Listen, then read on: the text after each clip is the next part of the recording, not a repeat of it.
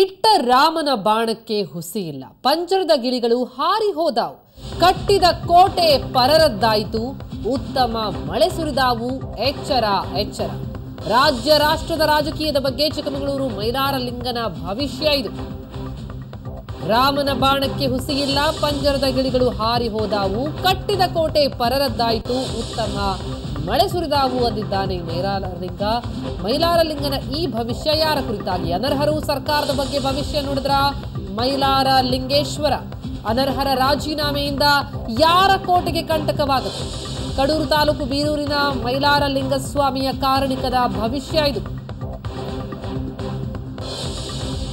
ಅನರ್ಹರು ಸರ್ಕಾರದ ಬಗ್ಗೆ ಹಾಗಿದ್ರೆ ಮೈಲಾರ ಲಿಂಗೇಶ್ವರ ಭವಿಷ್ಯ ನುಡಿದ್ರ ಅನರ್ಹರ ರಾಜೀನಾಮೆಯಿಂದ ಯಾರ ಕೋಟೆಗೆ ಕಂಟಕವಾಗುತ್ತೆ?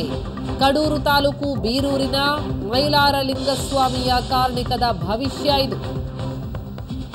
ಬಹಳಷ್ಟು ಜನ ನೆಚ್ಕೊಳ್ತಾರೆ ಈ ಭವಿಷ್ಯವನ್ನ.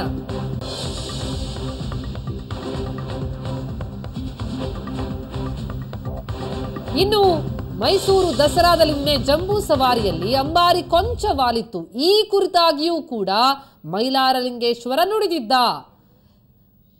ಮೈಲಾರ ಲಿಂಗೇಶ್ವರನ ಭವಿಷ್ಯವಾಣಿ.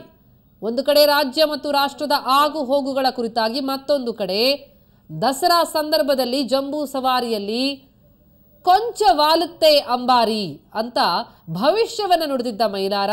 ಅದರಂತೆ ವಾಲಿತ್ತು ನಿನ್ನೆ ಜಂಬೂ ಸವಾರಿಯಲ್ಲಿ ಅಂಬಾರಿ.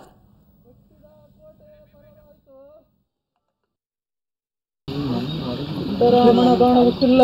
ಪಂಜರದ ಗಿಳಿಗಳು ಅರಿವೋದವು. ಹೊಟ್ಟಿದ ಕೋಟೆ ಪರರಾಯಿತು. ಮುಂಗಾರು ಮಳೆ ಸುರಿಸಿದವು. ಸರ್ವರು ಎಚ್ಚರದಿಂದಿರಬೇಕು. ರಾಮನ ಬಾಣ ಹುಟ್ಟಿಲ್ಲ. ಪಂಜರದ ಗಿಳಿಗಳು ಅರಿವೋದವು. ಹೊಟ್ಟಿದ ಕೋಟೆ ಪರರಾಯಿತು. ಮುಂಗಾರು ಮಳೆ ಸುರಿಸಿದವು. ಸರ್ವರು ಎಚ್ಚರದಿಂದಿರಬೇಕು. ರಾಮನ ಬಾಣ ಹುಟ್ಟಿಲ್ಲ. ಪಂಜರದ ಗಿಳಿಗಳು ಅರಿವೋದವು. ಹೊಟ್ಟಿದ ಕೋಟೆ ಪರರಾಯಿತು. ಮುಂಗಾರು ಮಳೆ ಸುರಿಸಿದವು. ಸರ್ವರು ಎಚ್ಚರದಿಂದಿರಬೇಕು. ಎಸ್, ಈ ಕುರಿತಾಗಿ ಮಾತನಾಡಲಿಕ್ಕೆ ನನ್ನ ಸ್ಥಳೀಯರಾದಂತಹ ಗಿರೀಶ್ ಅವರು ನಮ್ಮ ಜೊತೆ ಈಗ ದೂರವಾಣಿ ಸಂಪರ್ಕದಲ್ಲಿದ್ದಾರೆ. ಗಿರೀಶ್ ಅವರೇ ನಮಸ್ಕಾರ. ನಮಸ್ತೆ. ನಮಸ್ತೆ ಮೇಡಮ್. ಕಾರಣಿಕದ ನುಡಿಗಳು, ದಶರಥ ಪೂಜಾರರ ಬಾಯಲ್ಲಿ ಬಂದಂತಹ ಕಾರಣಿಕದ ನುಡಿಗಳು ಏನನ್ನ ಸೂಚಿಸ್ತಾ ಇದೆ ಸರ್? ಮೇಡಮ್, ಈಗ ಬಾರಿ ಪ್ರಥಮವಾಗಿ ಪಂಜರದ ಗಿಳಿ ಹಾರಿ ಹೋದ ಅನ್ನೋದಕ್ಕೆ ಈಗ ಏನು ಬಿಜೆಪಿಯವರು ಈ ಕಾಂಗ್ರೆಸ್ ಮೈತ್ರಿ ಸರ್ಕಾರದವ್ರನ್ನ ಎಳ್ಕೊಂಡಿದ್ದಾರೆ. ಶಾಸಕರು, ಅನರ್ಹ ಶಾಸಕರು, ಅವ್ರಿಗೆ ಆ ಕಡೆನಿಲ್ಲ ಈ ಕಡೆನಿಲ್ಲ. ಮುಂದೆ ಅವರು ಪಕ್ಷ ಬಿಟ್ಟು ಹೋಗುವಂತ ಚಾನ್ಸಸ್ ಇದೆ. ಆ ತರ ಭವಿಷ್ಯನ ಹೇಳ್ಬಹುದು. ಈ ಬಾರಿ ಹೇಳೋದು ಅದೇನೆ. ಅಲ್ಲ, ಕೋಟೆಗೆ ಕಟ್ಟಿದ ಕೋಟೆ ಪರರದ್ದಾಯ್ತು ಅಂತ ಅನ್ನೋದ್ರೆ ಕೋಟೆಯಿಂದ ಯಾರಿಗೆ ಕಂಟಕ ಅಂತ? ಮೇಡಮ್, ಈಗ ಸಿದ್ದರಾಮಯ್ಯನವರು ಕೋಟೆ ಕಟ್ಬಿಡಿದ್ದಾರೆ, ಕೋಟೆ ಕಟ್ಟಿದ್ದಾರೆ. ಆದ್ರೆ ಈಗ ಪಟ್ಟು ಓಡಾಡ್ತಾ ಇದಾರೆ. ಅವ್ರಿಗೆ ಸಿಗೋ ನಿರೀಕ್ಷೆ ಇದೆಯೋ ಇಲ್ಲೋ ಅನ್ನೋದು ಅದೊಂದು ಆಗತ್ತೆ madam.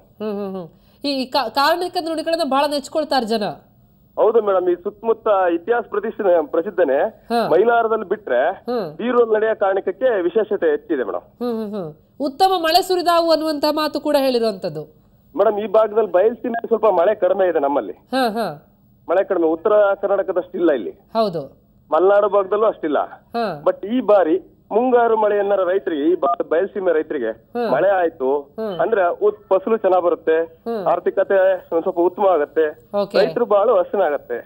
Yes sir, thank you Suvarna news ನೊಂದಿಗೆ ಮಾತನಾಡಿದ್ದಕ್ಕೆ.